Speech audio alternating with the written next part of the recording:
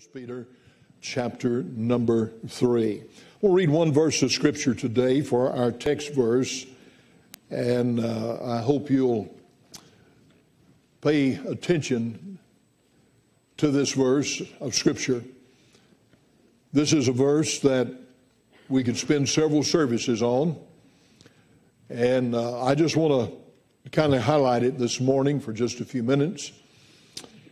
And before I read this verse, I just want to say this. The heaviest burden that I carry as a pastor is the burden of the salvation of people's souls. There's a lot of burdens for a pastor to carry. But I wrestle with this. I wrestle with it every week of my life. Times untold, I think about what if somebody that I preach to every week of my life who hears the message, and yet they don't hear it, and they die and go to hell. That weighs heavily on me. And I've had people to say to me down through the years, why do you preach so often on people being saved? I said, because that's the most important message I've got. You can preach messages and try to get people to live better, and I'm for people living better, but you don't go to heaven by living better. You go to heaven by knowing Jesus is your Savior. This verse today in the text, I think hits right to the heart of the matter. And I'll not be able to preach it all this morning. I don't know if we'll continue it, but I want you to follow me in 1 Peter chapter number 3 and verse number 15. 1 Peter chapter number 3 and verse number 15. But sanctify the Lord God in your hearts, and be ready always to give an answer to every man that asketh you a reason of the hope that is in you with meekness and fear. That's so powerful and so important. I want to read it one more time. But sanctify the Lord God in your hearts, and be ready always to give an answer to every man that asketh you a reason of the hope that is in you with meekness and fear.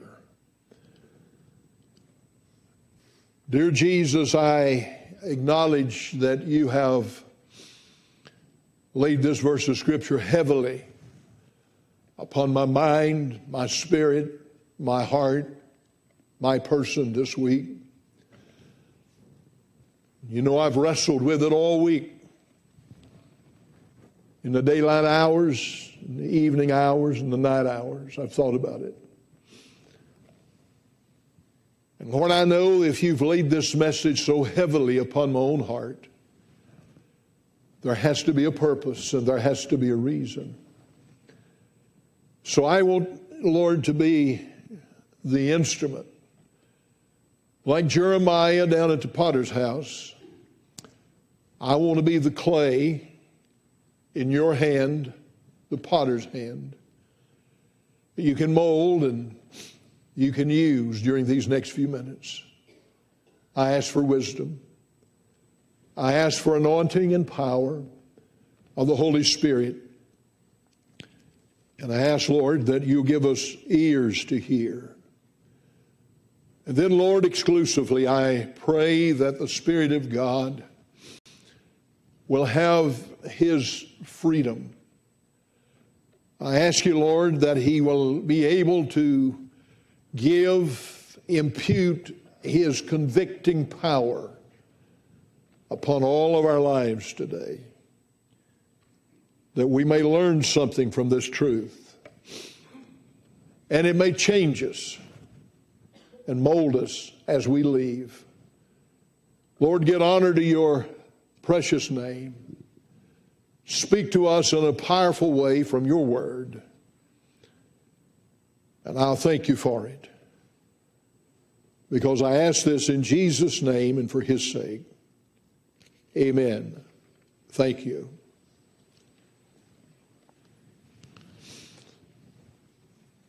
In order to understand the setting of this verse of Scripture, I think it is important to give you the background, the context of our text. If you'll notice with me in the first chapter of the book of 1 Peter, we are told to whom this letter is given.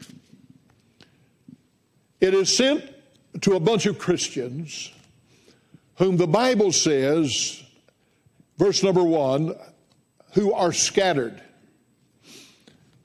Now, the reason they are scattered is because of persecution. When these Christians identified with the Lord Jesus, they became the hated, despised people of that era. They worked in something like guilds, and many of the Christians were dismissed from the guilds. They couldn't provide income for their families because of the fact they were Christians. They were made fun of. They were mocked, severely ridiculed. They were imprisoned. Many of them died for their faith. God had to send, however, persecution to the Christians at Jerusalem.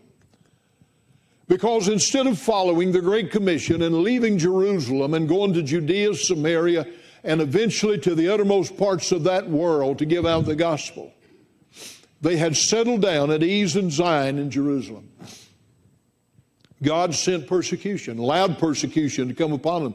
And as the persecution came upon these Christians, they left Jerusalem and they went out to the other parts of the world. The word here in verse number 1 is they were scattered. Scattered like sowing seed out in the field. Scattered from town to town and scattered city to city. Sharing the gospel, the good news of Jesus Christ.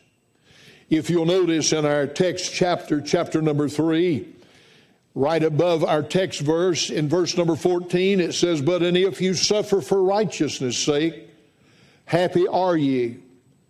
And be not afraid of their terror, neither be troubled." If you'll notice, the Bible also reminds us in the 4th chapter, verse number 1, "For as much then as Christ hath suffered for us in the flesh, arm yourselves likewise with the same mind. For he that hath suffered in the flesh hath ceased from sin."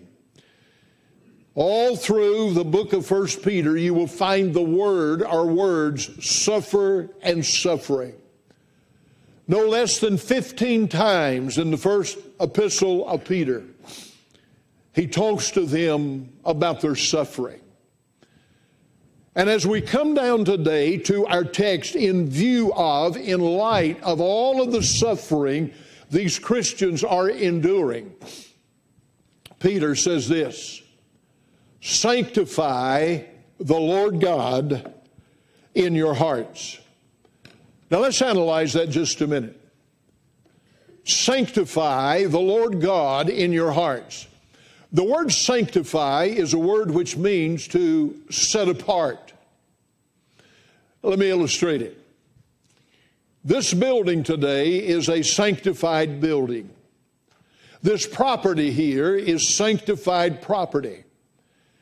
What I mean by that is this property and this building are set apart. This building is not here in this community to act as a grocery store. This building is not here in this community to act as a medical facility. This building is not here in this community to act as a garage to work on automobiles. This building and this property is sanctified. That is, it is set apart for a specified purpose. And the specified purpose here is to worship the King of Kings and the Lord of Lords. I was in a place visiting this week, and a couple of people looked at me, and of course I try to wear a tie everywhere I go. That's almost getting out of date today. And this person looked at me and they said, "You're overdressed for this environment, aren't you?" I said, "I come here today representing the King of Kings. And I believe as I represent the King of Kings, I ought to put my tie on, and I want to represent him well." I was checking out at Sam's the other day, and the lady that was ringing me up, she looked at me, and she looked at me the second time, and she said, "You are either a judge or an attorney." I said, "Wrong, wrong. I am a preacher. I am a pastor. I represent the King." Now, I want you to understand things are sanctified and set apart. The word sanctified also comes from the word we get our word holiness from. It just means that God has sanctified us. That doesn't mean we're sinless. But it does mean if we're saved, we sin less. And it means that we are sanctified and we are set apart. Now, wait a minute. Peter is writing to a group of Christians who are going through intense persecution. And in the midst of the intense persecution, he said, "Sanctify the Lord God in your hearts." Now, what's he saying to this crowd? Peter is saying to this crowd, hear me well, because the same truth applies to all of us today. Peter is saying, if you make it, Peter is saying, if you get through this, Peter is saying to these persecuted Christians, if you survive, you've got to sanctify the Lord God. In other words, here's what he's saying. You've got to set Jesus Christ apart in your life as the person you go to when all of hell is ripping loose around you. You're going to have to sanctify the Lord God. You're going to have to set him apart. Because the question that we have to raise today is, where do we go when difficult times arise? What do we do when downtime comes in our lives? To whom do we turn? To what do we turn? Where do we go when we have no answers to the questions? To whom do we turn when there's no visible solution in sight? What do we do? Well, Peter says to this group of Christians, while they're putting you in prison, while they're scourging you, while they're firing you, while you are suffering along with your families, he said, I want to point you to the source of help. I want you to understand where you go to get assistance.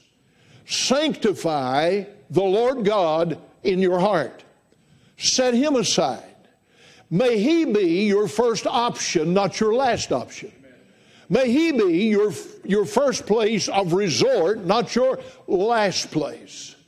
And Peter said, the only way in the world you're going to make it, the only way in the world you will survive, the only way in the world you will get through this is to set the Lord Jesus Christ apart in your mind, in your spirit, in your heart, and you turn to him first of all, and you turn to him foremost, as Peter said, casting all your care upon him, for he careth for you.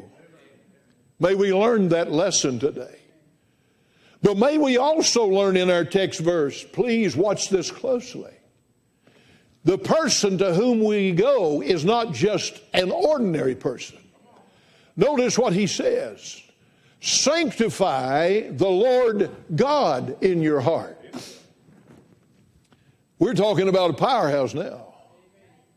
The word Lord there, in reference in this passage of Scripture, is a reference, a direct reference to the Jehovah of the Old Testament.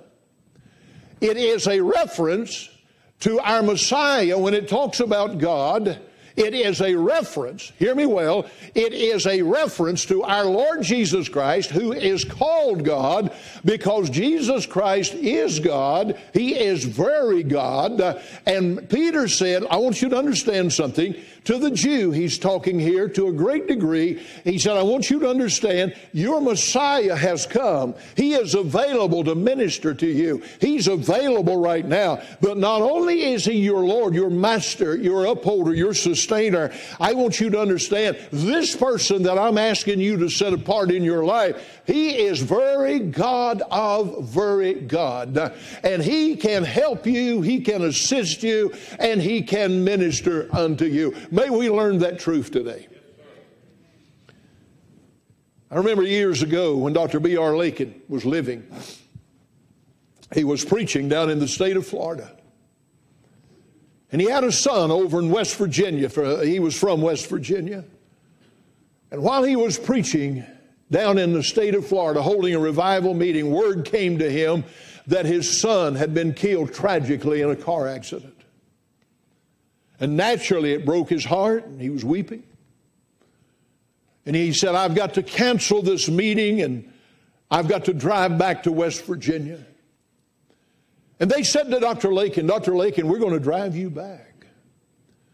You don't need to be driving by yourself. That could be dangerous. You're grieving. And this is a terrible tragedy in your life. And we're not going to let you go by yourself. We're going to go with you. We're going to drive for you. And whatever we can do to assist you, we are available. Dr. Lakin looked at them. And he said, no. He said, this is solely between me and my God. And he said, I've got to talk to God about this. He said, I've got to run this by the Lord. He said, I'm going to drive my car back to West Virginia because I've got to get some answers from God. God, why do you allow these things? And I can hear Dr. Lakin right now as he said from Florida all the way back to West Virginia. He said, the Lord sat by me. And he said, the Lord comforted me. And he said, the Lord strengthened me. And he said, although I may never in this walk of life know all of the details about it, he said, I got enough assurance from God to know that he does all things well. And he's still in charge, and he's still in control. And it was God's power and presence that sustained me in my journey. Well, Dr. E.V. Hill. Dr. Hill was a black preacher out in California. I heard Dr. Hill preach in person here in Winston-Salem years ago. He was a tremendous preacher.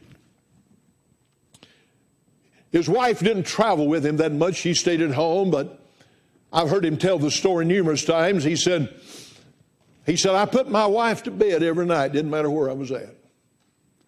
He said, when I finished preaching, wherever I was at in the world, and he preached all over the world, he said, I'd hurriedly get to my motel room, and I'd pick up my phone, and he said, I'd call honey. That's what he called it. I'd call honey. And he said, I'd talk to her. She'd ask me how the meeting was going, and she would assure him that she'd been praying for him, and they'd chat a little while, and then he'd say, okay, honey, we're going to have our devotions now. It's time for me to read the scripture, and I'm going to have prayer with you, and then I want you to go to bed. And he said, from all over the world, he said, wherever I was preaching, I'd hurry to the motel room, pick up the phone, talk to my wife. We had devotions and had prayer, and I'd put her to bed. He said, wherever I was at. He said, oh, there's such love between me and my dear wife. Dr. Hill said on one occasion, he said, I got threatened. My life was threatened. He was in a bad area out in Los Angeles, California. And he said, one morning I woke up, and he said, I noticed my wife wasn't in bed. And he said it was unusual for her not to be there when I awakened in the morning. And he said, I jumped out of the bed and I started asking, calling for my wife in the house. And he said, I couldn't find her. He said, in a few minutes, I noted my car coming in the driveway. And he said, I looked out the window and it was my wife. He said, my wife drove the car up and got out. And he said, I met her out on the front stoop and said, honey, what's going on? Where you been? She said, well, honey, you've gotten so many threats on your life lately. I got to thinking, what if somebody rigged your automobile with some kind of explosive device and took you out? She said, I decided I'd get up this morning, take your car out, just make sure it's okay. He said, that's the kind of woman I was married to. And he said, then the Lord reached down in the hospital and took my honey home. And he said when she breathed her last breath, people with good intentions came around and put their arms on his shoulders and said, Brother Hill, we're praying for you. He said, you're all going to have to excuse me for just a minute. He said, me and God's got to have a talk. He said, I left my wife's body in that room, and he said, I went down into a little chapel on another floor. And he said, I got down on my knees, and I said, Lord, I'm an ignorant man. I don't know a lot of things. And I don't understand what you're doing. And I don't understand why you've taken the dearest thing in this world from me. But Lord, you're going to have to let me in on it. You're going to have to help me understand it. Dr. Hill said the presence of God and the Word of God began to saturate his soul. And he said there came from heaven the answer. There came from heaven the strength and the power and the grace and the glory that he needed to get through that difficult moment, that difficult time in his life. You travel across the city of Winston-Salem today, you'll see multitudes of people whose lives have been wrecked. You'll find multitudes of people who are on alcohol and all kinds of drugs. And they're trying to find a solution. They're trying to find comfort to brokenness, to sin, to their families, everything that's happened to them, their lives. For whatever reason, they have fallen apart. They're in the swamp. But they didn't know what it meant to sanctify, to set apart the Lord God in their life. So they had to go to secondary things. They had to go to the world. If they had known the Lord, if they had set him apart in their life, they could be sitting on a church chair or church pew today, knowing what it means to have an all-sufficient God who's more than able to minister to us in the afflictions of life. I stand here today as an example of that. Not bragging on me, I'm bragging on my Lord. Man, I know what it is to be afflicted, to have afflictions. I know what it is to look at a hurting wife every day of my life, carrying the burden and just weighted down, having to look at the suffering of the one I love so much. And yet I can still stand here today and tell you that God's good. I can stand here today and tell you that I can sanctify the Lord God and set him apart in my life. And when I come to the end of myself, I've just positioned myself to receive the strength that I need from heaven, because Paul said, when I'm weak, then am I strong. It's when we come to the end of ourselves that God can kick in and help us. And Peter says to these suffering Christians, you sanctify not just an ordinary person, you sanctify the Lord God in your life. You learn to fall upon him. You learn to call upon him. And may we today as a church understand and recognize that He's available. And as the first source in our lives, there will be no need to go anywhere else. Because although we may not understand what He's doing, the good news is He knows what He's doing. And I'm comforted, I'm helped, I'm encouraged in that I know that He knows.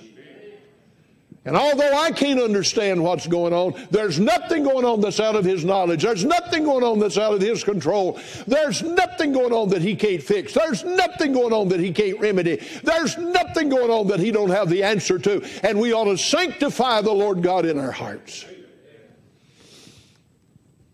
In the times of testing and suffering and persecution and sickness, may He be our first course of action. Sanctify the Lord God in your hearts. But now he says a second thing, and this is where I want to spend a little time. Not only does he say that we're to sanctify the Lord God in our hearts, but he said we're to be ready always to give an answer to every man that asketh us a reason for the hope in us. I want you to look at that. I want to scrutinize that, analyze that just a minute. Because here's what's happening. I want you to watch this closely. This is like a neon light flashing off and on. These Christians who are undergoing such vast persecution have found the Lord Jesus Christ as their source of strength. And these Christians, as they're being severely tested, tried, and persecuted, have stood so steadfast for the cause of the Lord Jesus Christ that the lost heathen world is coming up to them and they're saying to them, how are you doing this? How are you standing up under such persecution? Do you see that in that verse? Notice what it says, always give an answer to every man that asketh you. Why are they asking? Because they've noticed in these Christians, they've renounced heathenism. They've noticed in the lives of these Christians that the more they beat them and scourge them and imprison them and threaten them, the more courageously they stand up for the cause of the Lord Jesus Christ. They will not quit. They will not give up. They will not compromise. They will not raise the white flag of surrender. They will not throw the towel in the ring. There's nothing that can stop them. Their testimony is sure. Their life is secure in the Lord Jesus Christ. And their faithfulness to the Lord under adverse circumstances has sent such a message to the heathen world. They're coming up to them and they're saying, what is it you have? What is it you've experienced that's enabling you to stand under these circumstances the way you are standing? And they gave a good report. We have sanctified the Lord God in our hearts. Let me ask you a question. How long has it been since someone came up to you, a family member or somebody you work with or somebody you shop with or a neighbor? How long has it been since someone came up to you and said something like this? You're just different. I've watched you. I've observed you. I've listened to you. You're not like the ordinary, run-of-the-mill person. Could you tell me, what is it that makes you different? That ought to be true of everybody in this building. Family members ought to look at you and say, there's some areas in that person's life you don't need to challenge because they won't go there. Somebody you work with, maybe behind your back, has called you an old religious fanatic. Somebody around you recognizes there's something different about you. And when you're not around, they may make fun of you in the break room, or out in the parking lot, they may say something detrimental about you. But I want to tell you, when the chips is down, they know where to go. Because there's somebody there that they work with that's different. There's somebody there in their presence that's just not like the ordinary people in the factory and in the plant and over to mall. You can just look at them. There's something about them that stands out. You listen to their conversation. It's not the normal conversation. You watch where they go. They just don't go where the world goes. They're just different. They're set apart. In the words of our text, they're sanctified. There's just something about them that rings true. There's something about them that sets an example that others look at and they say, there's just something about them that's different. I don't know what it is, but I sure do wish I had some of it. This world's dying for that. This world is looking towards the church in so many instances, and it's seeing the same thing in the church that it sees in the world. The church is to be different. The church is to be a group of people saved, born again, with the indwelling of the Holy Spirit of God, with the Word of God as our textbook, our guidebook, our holy book, not full of holes but holy, that we turn to. And when they come to us and say, what makes you different? We need to be able to stand up on our hind legs and say, I met the Savior. I know Jesus. Now you say that around some people, they'll get scared. But that's all right. That's good. This world needs to know that we're different. This world needs to know that we've been changed. Now I want you to watch this closely. He said it's vitally important that you be able to give an answer to them that ask you of the hope that you have in you. I want you to hear me well. If someone should ask you this day, what is your hope? If someone should ask you this day, how do you feel about the future? If someone should ask you this day, where will eternity find you? Can you give them the right answer? Hear me well. Can you give them the right answer? Let me tell you the answer they're not listening for. Well, I think everything's going to be all right. You don't want something like that. You don't want something half-cooked. Well, me and the man upstairs, we've got it worked out. No. No, you don't go there. Well, I'm feeling pretty good about it. Hear me well. You can walk into the pit of hell feeling good. You need more than a feel-good experience. You need to know, hear me well, you need to know that you have a profession of faith that you can explain theologically. Now, I don't mean to get out in the weeds, and I don't mean that you have to write a 300-page discourse. But you need to have had such a relationship with the Lord Jesus Christ that you can sit down and you can say to that individual that may ask you of the hope that you have within you, you can say to that individual, I want to tell you who I used to be. I want to tell you what happened to me. And I want to talk to you about my future. And you need to be able to substantiate it with Scripture.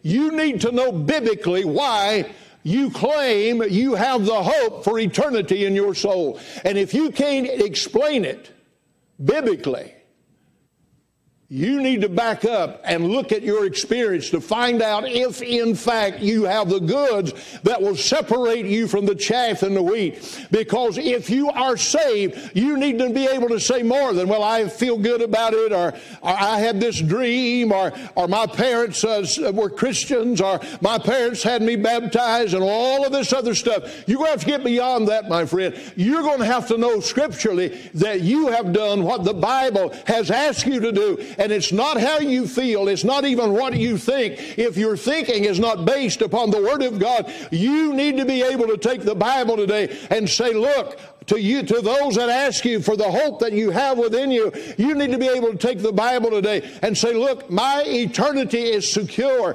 My future is settled. Let me show you from the Bible what I've done. Let me show you what God did for me. Let me show you about my future. It's right here. I've got a hope not based on my feelings, but based on the fact of the Word of God. The tragedy of tragedies in this hour is that when you ask people about eternity, very seldom, very rarely do they bring biblical interpretation into the scenario. Hear me well. You need to be able theologically to understand what's happened to you if you're saved, to the extent you can share it biblically with somebody else. Now, you don't have to go off to a Bible college to do that. If you're saved, you know about your past. If you're saved, you know there was a time in your life when you came to the Lord Jesus Christ and He forgave you. And if you're saved, you know today you're different. You're not what you was before you met the Lord. Your life is not like it was back there before you met the Lord. And you want to go to the Word of God and you want to tell people, look, here's what Jesus done for me. I was a sinner and I know that He came down here to save me and He died for me. He took my place on Calvary. He was buried. He got up and went back to heaven to justify me and to be my propitiation and to be my sin bearer and to be my advocate with the Father. I know my sins are forgiven because He said, whosoever shall call upon the name of the Lord shall be saved. It's not by feeling, it's by the fact of the Word of God. Can we take the Bible and say from the Scripture, I'm going to glory, not on my feeling. I'm standing on the thank God, unmovable truth of the Word of God. I know what the hope is I have within me, and I want to tell you about the hope.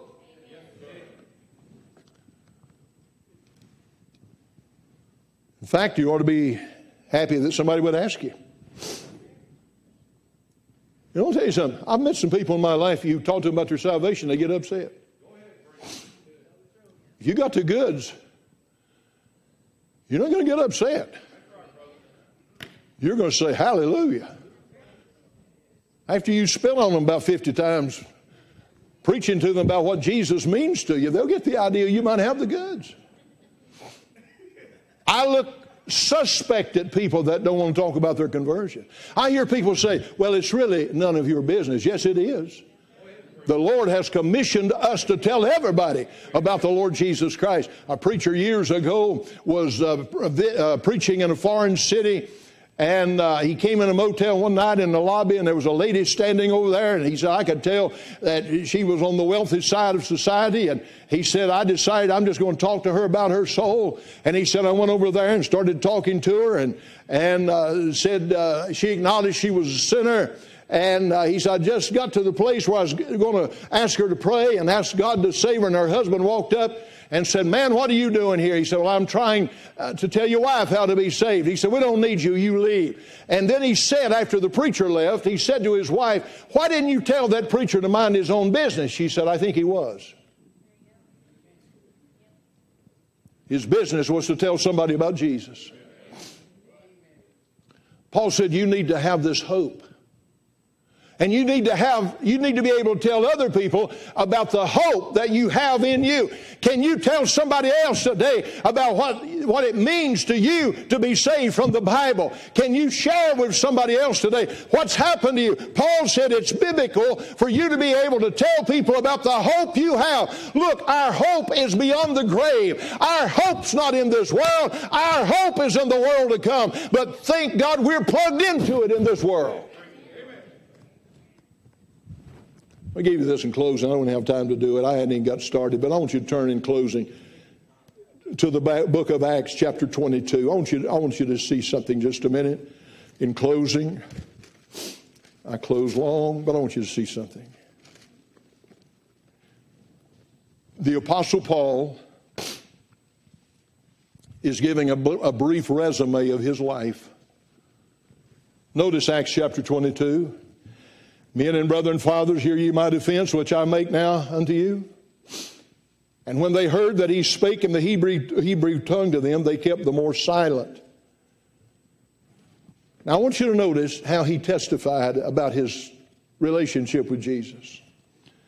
First of all, he talked about his birth. He talked about his past life. Look at this.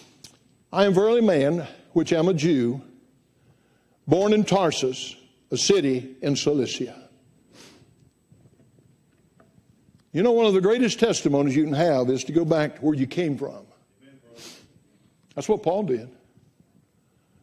He said, I want to tell you who I am versus who I was. And then, not only did he talk about his birth, he talked about a high point in his life, his education. He said, brought up in the city at the feet of Gamaliel, and taught according to the perfect manner of the law of the fathers, and was zealous towards God, as you all are this day. He said, here's my past. I was born in the town of Cilicia. He said, I was educated, sat at the feet of the greatest known scholar of that day. But then, I want you to notice in verse number 4, he talked about what happened back there. He said, here's the way I was. I persecuted this way, unto the death and binding and delivering into prison both men and women. As also the high priest doth bear me witness, and all the state of the elders, from whom also I received letters unto the brethren, went to Damascus to bring them which were there bound unto Jerusalem for to be punished. Notice how he's talking about his wicked life, the things he thought he was doing for the cause of Christ. Talked about his birth, talked about his education, talked about his past life. But he said, I want you to understand, I stand here today because something happened to me. Something happened to me. And it came to pass that as I made my journey and was come nigh unto Damascus about noon, suddenly there shone from heaven a great light around about me. And I fell to the ground and heard a voice say, Saul, Saul, why persecutest thou me? And I said, Who art thou, Lord? And he said to me, I'm Jesus of Nazareth, whom thou persecutest. Now the Bible said no man can call Jesus Lord but by the Holy Spirit. He got in immediately. But I want you to notice something. Verse number 6. Or all of these verses, he talked about his past, his birth, his education, his lifestyle. But when he met Jesus, I want you to look at verse number 6. He said, I know where I was at when I got saved. I was nigh unto Damascus. And he said, I know what time it was. It was about noon.